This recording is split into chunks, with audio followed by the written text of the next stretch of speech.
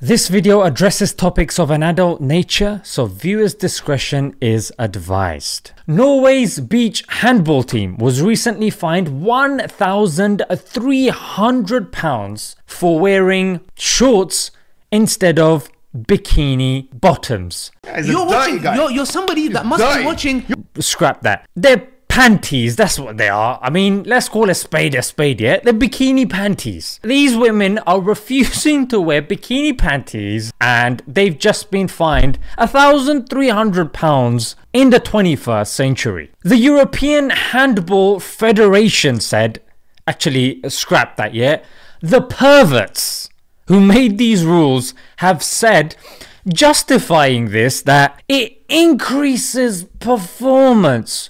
Oh, well, excuse me. Then what about the other sports in which having a streamlined body is very important? Does that now mean you're going to introduce bikinis to all sports? It's not halal, fam. That women have to run around in their bikinis on a football pitch, on a basketball court, whilst playing tennis? And another question here, don't men need increased performances too? Because they get to wear vest tops and shorts. What about their performances?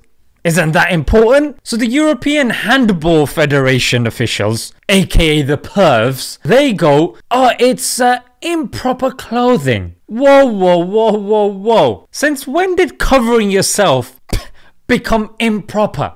But I know what you're thinking. They're saying in terms of their rules. Oh yes, the rules. The European Handball Federation says, I mean, just look at that picture. It tells you literally everything you need to know. The Federation says it's against the rules for them to change that outfit. Hang on a minute, who came up with these rules? You pervs did. Yeah, so you pervs can change the rules as well. That's my dog. You know, it's just like you going in a full circle again. Who made the rules? We did. Yeah, it goes against the rules. But we made the rules and we can change the rules. But it goes against the rules. What? Now you shut it. Don't try that business with me, mate. And for argument's sake, if what you're saying is correct, and the shorts that they're wearing doesn't indicate that they're cheating, number one, and number two, it's affecting their own performance and they're cool with that, let them do what they gotta do, frankly. You know what I'm saying? Like, why is it your business? No, it's actually gonna affect your winning ability. But we're okay with that. No.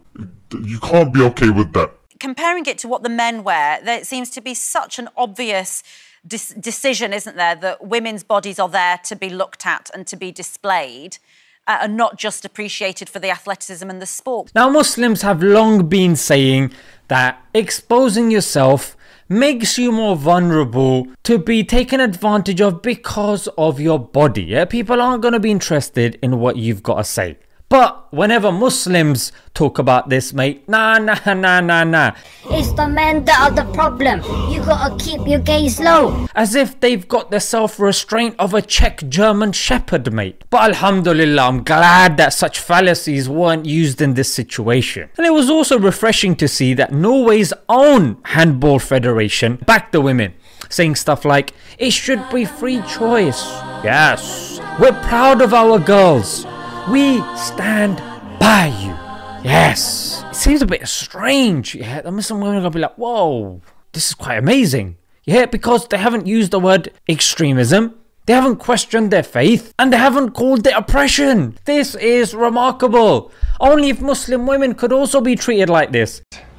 And this is why there was a very interesting article on the Independent. And it said, the white women of the Norwegian handball team are finding out what the hijabi women knew all along. I was interested to see who's actually written this article, and it's gotta be a Hafsa, isn't it? You know what I'm saying? Yeah, which translates as young lioness. Now, women's activists, feminists, yeah, whatever ists and ism and schism you're part of, they have a big problem, yeah, of God, Allah's objective rules for the benefit of the society and the individual. Nah. God's telling you what to do, mate. That's unacceptable. But when some random federation does, it's alright, mate, yeah? But they're human beings telling you how to dress. And their thinking is limited, yeah?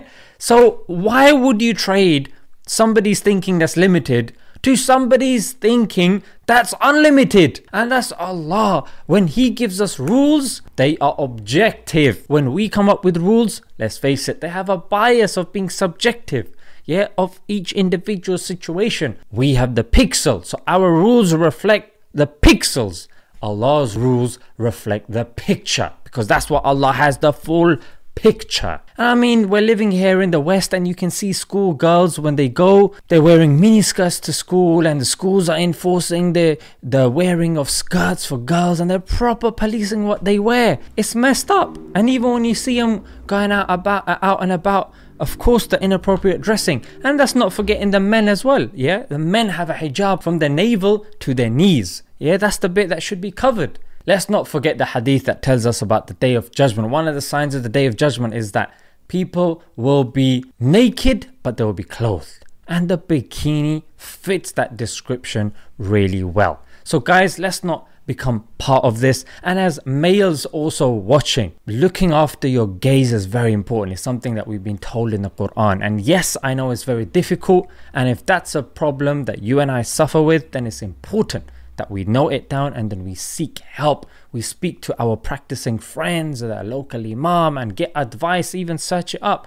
How do people? Yeah, there's a lot of videos, you know, encouraging people to come off their habit of watching pornography and the like. So yeah, watch these videos where they give tips and tricks on how to get off this stuff, because it is very detrimental in the long run. Guys, much respect to the women that despite the heat, they're covering up. Yeah, even if they're warm hair, they know that the heat and the warmth of the hellfire is gonna be even warmer. Let's leave it there, guys. Much love and respect to people showing restraint during this weather. Until next time, Assalamu alaikum.